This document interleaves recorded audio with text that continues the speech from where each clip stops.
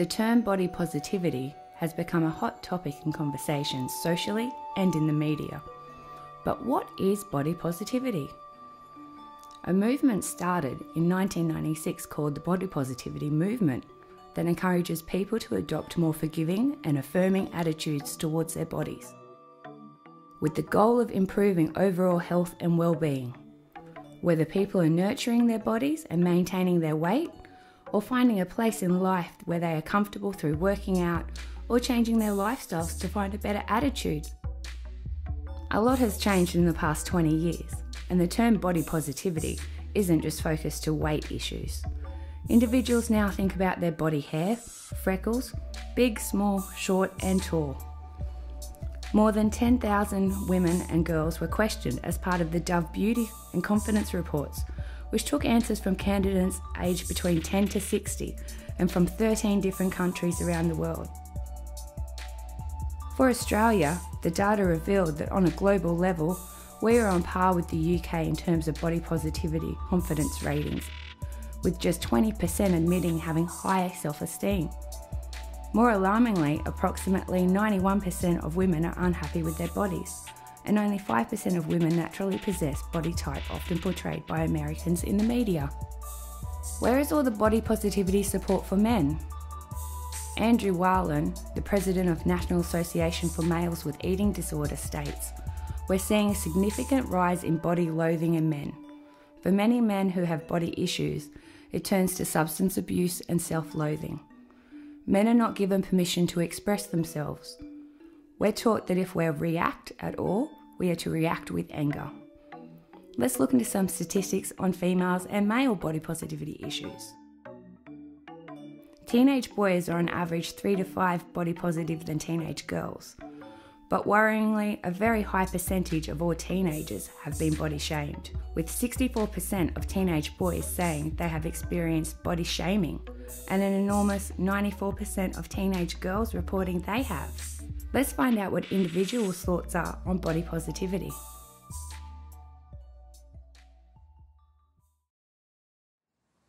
I suppose it doesn't really matter what part about your body. I would take it as physical appearance and being cool with it, really, in yourself. Irrelevant of what part of physical we're talking about. Being positive about your body, feeling good about yourself, I guess. I guess it's everything, and about your style as well, and about, how, hair. For me, it's very much about the hair. Being positive about yourself and your body.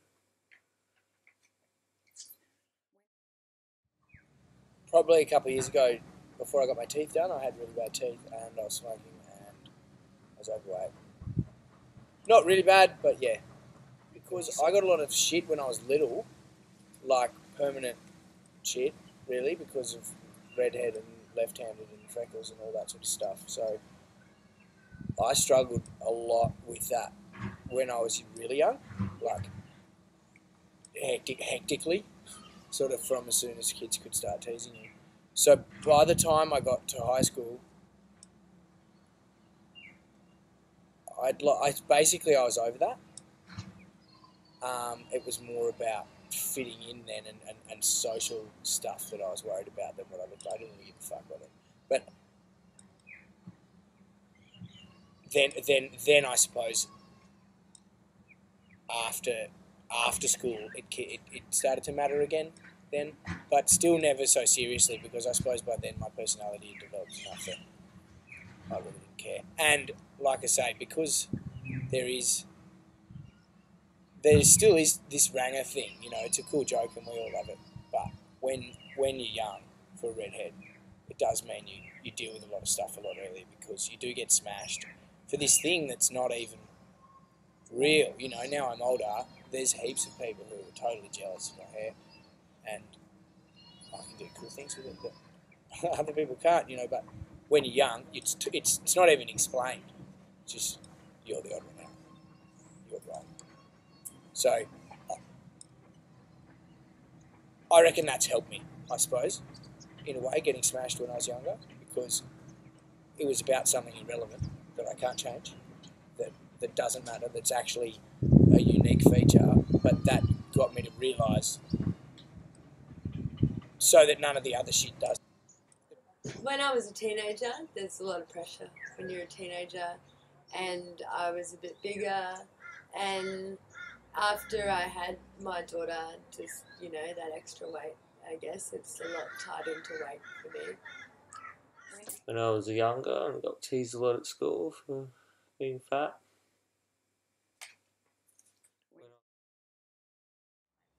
Probably now.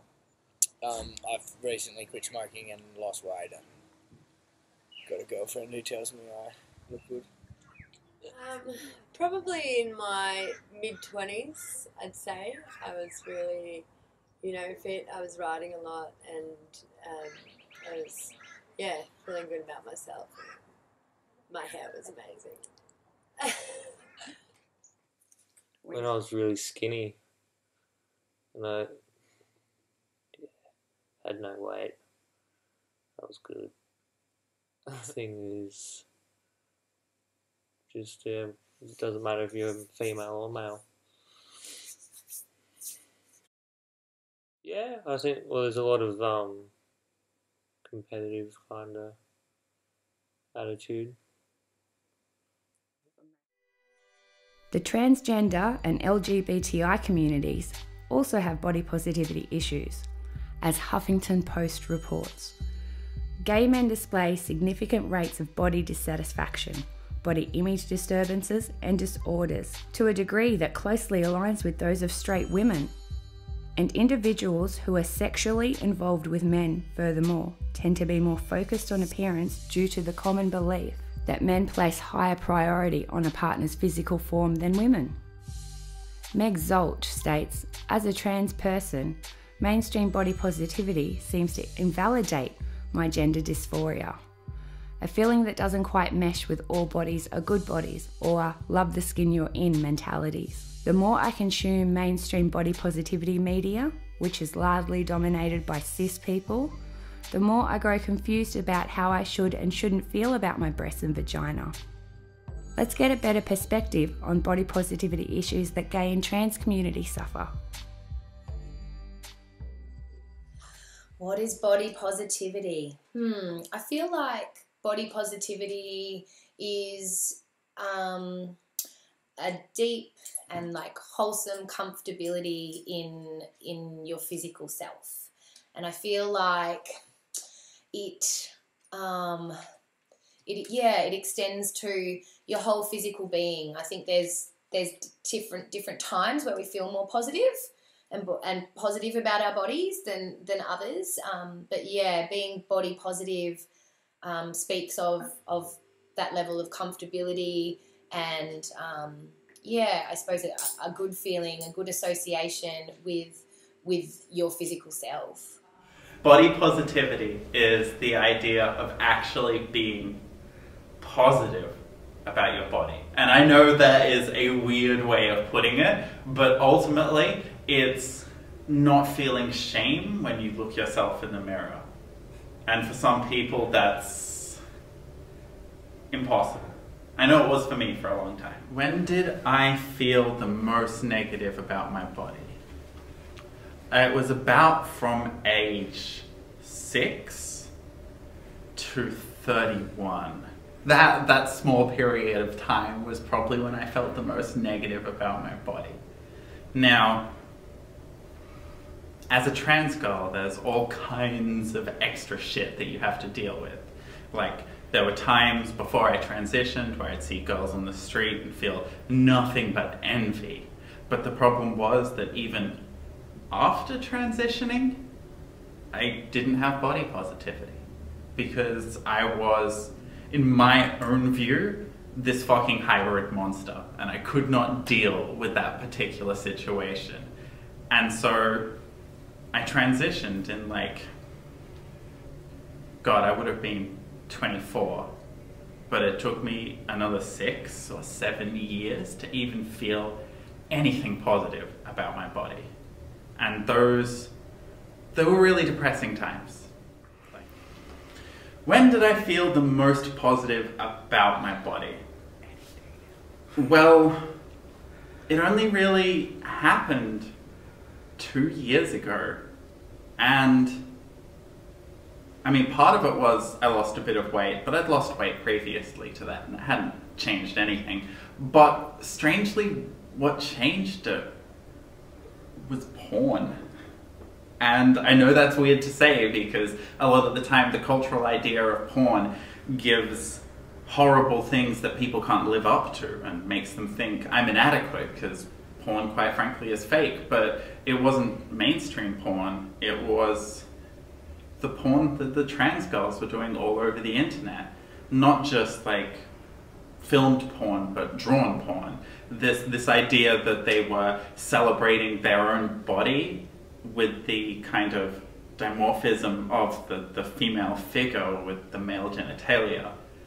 It was being celebrated and engaging in that community and finding people who thought it was great and attractive. It kind of changed everything. And I mean, both of my girlfriends, oh, Polly, by the way, just gonna put that in there. Both of my girlfriends do something to do with porn. My girlfriend in Brisbane shoots her own porn, shows it on the internet, and my girlfriend in Melbourne, she basically just draws porn for a living. Like, essentially hentai.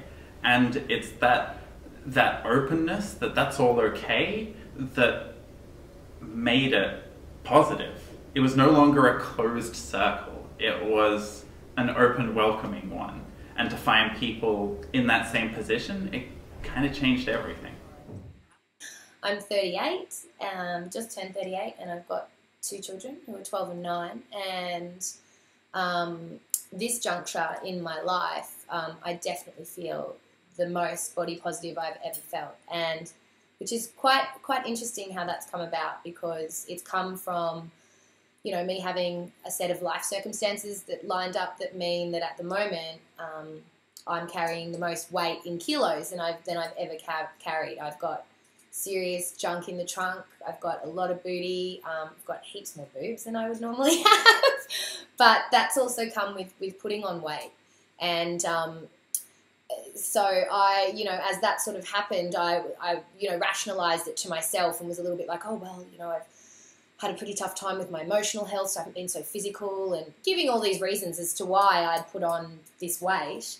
And then what has sort of evolved in this time is that I have had more offers to use my physical body to perform, to host, to basically get my body out. I've had more offers of experience to do that since I've been heavier than I've ever had in my life, which is really quite amazing and really helpful, in that I realised that I was a little bit resistant to that. You know, I was a little bit like, oh, I just didn't expect that. I think some of that old sort of mentality of needing to be, you know, trim and toned and all of that kind of stuff would somehow be more appealing. But as it turns out, me being, you know, in my body and being accepting of my body and loving it is actually, like, you know, hugely attractive. So, yeah, I would say now is definitely the most body positive I've ever been. I don't think that the society really cares so much. I don't think that, I guess, other people don't really care as much as you do about your own body image. And I guess there's a lot of pressure for people to be the right kind of weight and you know, have to fit in, especially with style, like clothing style, fit in with, you know, certain groups or conform. Yeah, well, I'm always, you know, before I go out, I've got to make sure I look the way that I think looks good. Also, the way I think society's going to perceive that I look good. How do I feel society affects views on my body? It fucking sucks. Like, it's just shit. The most upsetting effect that culture and society has had on me is things like Family Guy, that has a whole series of scenes where the idea is there is what looks like a woman and they have a penis, and so everyone vomits. Like, that is hideously terrible for body positivity.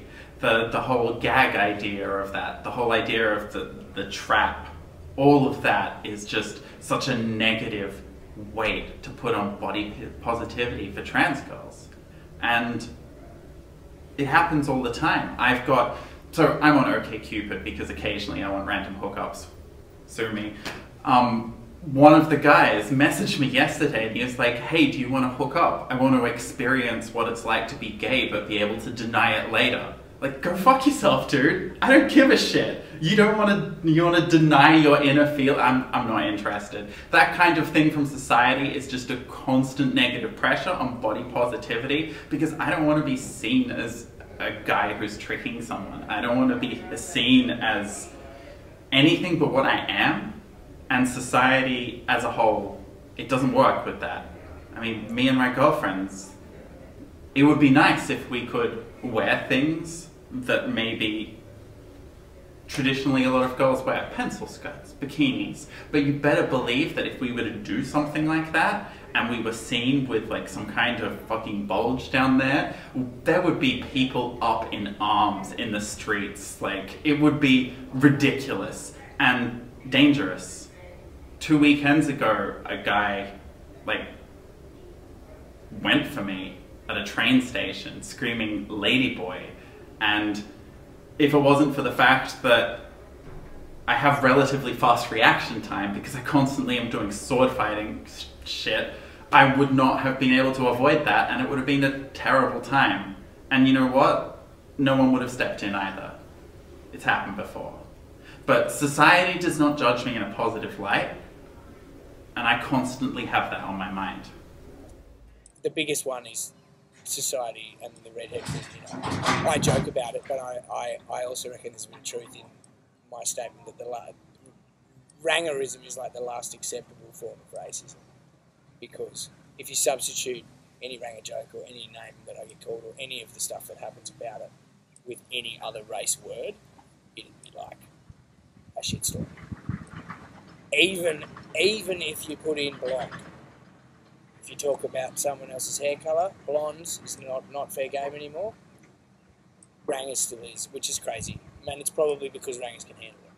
But, yeah, absolutely huge in terms of shaping the whole body, the whole personality, everything is that for me. To the point that it's not worth going into anything else.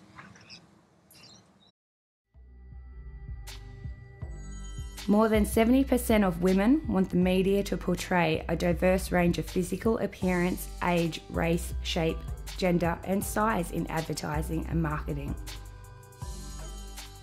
Let's find out from our members of the public if the media has had an influence on their body positivity image.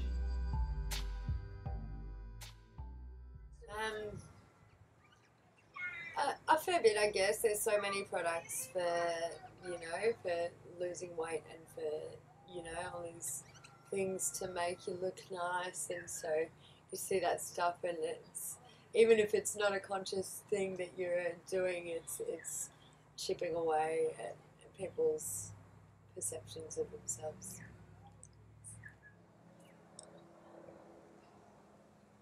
Hard to say. I suppose when I was living city mode, in big cities and watching telly and wearing suits and stuff, I had a different view of what it meant to be positive about it, what it meant to look good. Kind of almost the opposite view to what I have now. So I suppose that's media, but more like the entire package of which part of society you decide you're going to clock into. And really that still was about me coming to terms with my own positivity anyway, because that's still me trying to fit into some other thing. Now I can wear a suit or whatever. Yeah. Like whether it be through like magazines or on television, or more so now for young people in the internet. But I was exposed to images of women and of humans in general that were not necessarily real and weren't actually like, you know, an accurate depiction of that person physically. And that might simply be from, you know, like not, you know, a photograph of a girl in a Dolly magazine having her skin airbrushed because she's 16 and more than likely she's probably got pimples, but you're not going to see that in that magazine. Yeah, so I think that from a young age we're getting fed these messages, and sometimes they're subtle and sometimes they're really insidious, you know, and I think that, yeah, our society has a lot to answer for. And in turn, I think that, you know, we as women have, you know, a responsibility within that when we are being fed that or shown that or subtly being programmed to believe those things. It gives us like sort of almost more opportunity and more ownership to actually, you know, call bullshit on that stuff and really look at what you as a woman, what is your personal benchmark? You know, how do you feel about your body and your physical being? Yeah, I guess you got all the ads and saying you need to look like this and look like that, and yes. How do I feel that media affects my views on body positivity? See the last question. It's culture and media are so firmly intertwined. One of the things that I was told when I first started seeing psychologists as part of the gatekeeping program to stop trans girls from just taking anything they want was a test that they kind of put me under, and it was, there's a couple of high school kids and they see you on the street and they start mocking you and throwing things at you. What do you do? And my response was, scare them off, run away. I don't know, what if they get in a fist fight? And the psych was like, if you get in a fist fight with these high school kids, you will be demonized because the paper will have something along the lines of man beats up high school kids the next day. You have to believe that this is the way they will treat it, because the trans community is alien to most of the rest of culture and media. And if there's something that media loves doing, it's either showing these poor people who need help or saying, look at these monsters, we were right. That's the two things they do the best, and that's what we're constantly afraid of. Like, as a teacher, as someone in a position of responsibility over molding people's future, I have to be really careful, because I don't just have that responsibility, but I also have the horrifying media stories if something would go wrong for me and how it would reflect on the whole trans community instantly. It wouldn't be good. It would be a shit show. And that's just what I have to be careful of. Mainstream media is hearing the call. Christian Serrano proves yet again plus-size fashion is catwalk worthy at New York Fashion Week. He is a designer that creates beauty for all people. Other female body positive models include Shay Neely and Ghostbusters actress Leslie Jones. IMG models last year seemed to break new ground by signing Zach Miko, the first and newly formed male plus-size models. However, this company chose to label this division brawn, a descriptor as rooted in masculinity as it is body type. The message was clear: men can be plus-size and attractive, but only if they can be considerably desirably masculine. Furthermore, Miko is not the only man on the roster. Other male body positive models include Kelvin Davis and Troy Solomon. Transgender spokesperson for body positivity Sam Dillon Finch is an associate editor at Resist and the founder of Let's Queer Things Up, a blog exploring the intersections of queerness and mental illness. As a neurodiverse transgender writer, Sam is passionate about amplifying the voices of marginalised people, as well as drawing from his lived-in experience to educate and empower.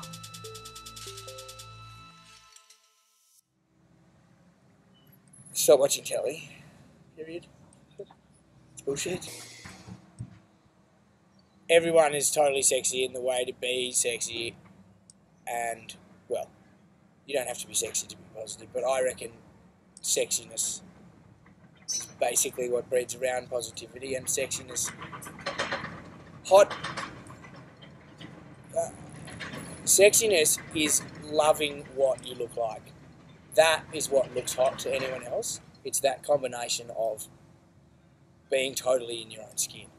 It's not, oh, you have to look like X, Y, Z. You know, there's hot people in every subset of every type of body, and it's people who have got fucking vibe and are into it and are body positive. Body positivity basically is sexiness. It's really hard with the media the way it is, and people trying to make money out of stuff, but it's, I guess it comes from in the home, like really empowering your kids to feel good. It's really hard because when we feel bad about ourselves, we can talk about stuff that, you know, kids pick up on, and it's really hard to be completely, you know, accepting of yourself and then pass that on to your kids to be totally accepting of themselves. But I guess, yeah, it comes down to being really supportive and loving of everyone around us. You're beautiful. Everyone's so beautiful, and it doesn't matter what you look like, you know, it's about what's inside, and you can be positive about who you are, how you feel, then you'll look more beautiful on the outside too. I think as a whole society, yeah, that's a big question. I mean, it's different for everybody, you know, each person, it's really different. But I feel like, you know, those subliminal messages and that kind of imprinting, it starts really early. It starts early on, you know, and I think us really looking at, not just as women, as humans, like those moments when you're young and you might, you know, be starting to develop or change from a young, you know, a little person into a teenager, or, you know, what is being said? What are we teaching? What are we sharing? What are we showing? You know, and I think that, you know, silence breeds shame. So, like, I feel like if people don't talk about something, we learn that we don't talk about it, and therefore if we have something to say about that, it's not valid and it's not important. And I think that, yeah, the same thing sort of applies. Like, we make a lot of assumptions as to, you know, how people perceive stuff, or we just assume that they don't have wounding or don't have bits of them that are armoured because, you know, because they've been traumatized or they've been treated badly or they've been, you know, compared or contrasted in their physical self. So I think as a society, you know, and our communities within our greater society, like, we really need to start looking at where that's happening and intercept it with, because there's always an opportunity. We reframe it rather, and we flip it. There's always an opportunity, even in a really negative experience. There's an opportunity for growth, for understanding, and for, you know, making it more positive the next time. So I think that if we can really start to actually look at that stuff at a more grassroots kind of young level, you know, when it really starts to happen, and yeah, start to look at how we approach that and how we support it, and yeah, what we're essentially teaching, you know, our young people, I think is really important. How can we be more positive about our bodies?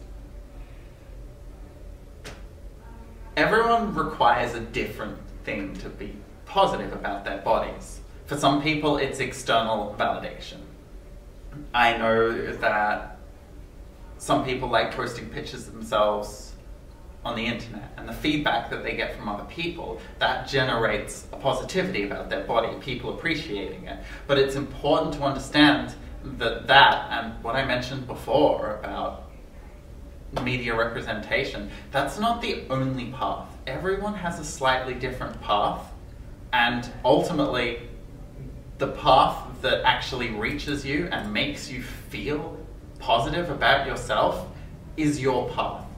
You can't just take someone else's path and expect to get the same results. You might, but that's not everyone.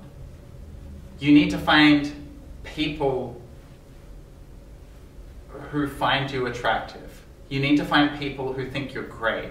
And even the most depressed person, over a long period of time, of those wonderful supporters, sometimes that's what you need, and eventually the message gets through. I know to an extent that's what happened with me.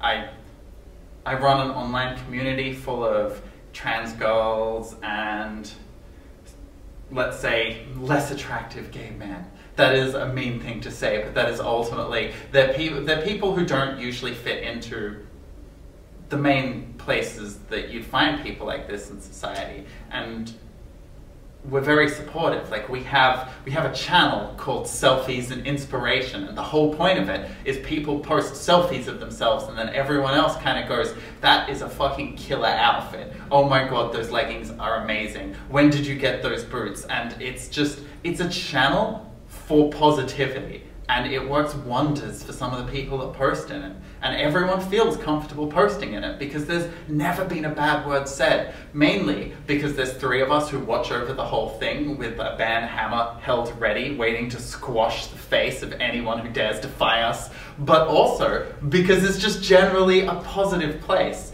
And that can help. That can change everything. Well, I guess stop worrying about it so much. But that's a very... It sounds like a bit of an impossible thing, doesn't it? I'm not sure, really. What's the final message I can leave for other people about body positivity? I mean, essentially, it all comes down to fuck the haters. Like, you be you. There's gonna be people who find something nice in you. They're going to appreciate you, they're going to appreciate your body, and ultimately, even those people don't matter. What matters is what you feel here, and that requires you to have that positive feelings coming towards you. Finding a community of like-minded people, finding a group of friends. Some of the least body positive people that I know, the issue that they have is they don't have community. And building community is incredibly important. Building that kind of friend network, that group where you feel that you can share and talk about shit and people will listen. Body positivity is kind of part of overall mental health. And if you can't deal with the rest of the mental health, then your body positivity is always going to have a problem. You need to be able to feel happy about yourself. Don't think bad about yourself. Don't care what others think.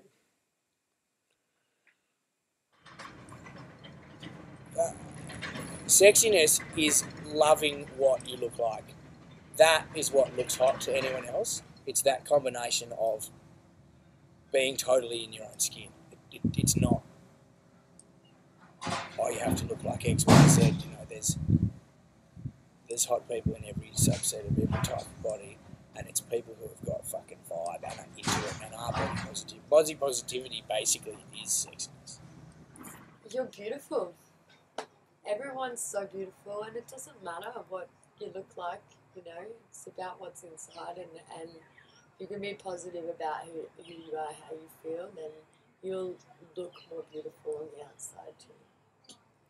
My final message would be, like, to all humans in our community to actually jump on board with becoming more body positive, you know, be real with yourself and look at those spots where you might, you know, shame yourself or disrespect yourself, and also, like, look at those spots in your physical self where you would like to maybe feel stronger or healthier or have more curve or feel more confident to shake your booty on a dance floor, or, you know, like, let someone see that you happen to have silvery stretch marks on your legs in summer or wherever it is, and find those little spots and, you know, really work out how you can, you know, really, I suppose, foster more love and acceptance and care, you know, for your physical self, and all of the amazing stuff that our bodies can actually do. Body positivity is unlearning the idea that only certain bodies are worth acceptance and praise, and instead recognising that all bodies are equally valuable. It is deciding what feels good and healthy for you personally, and letting other people do so for them. It's understanding that you deserve to live in your body without receiving the prejudice of others, whether that means rude comments, reduced economy opportunity, inadequate healthcare, or something else. And working towards a world where no one's body is the target of such bias.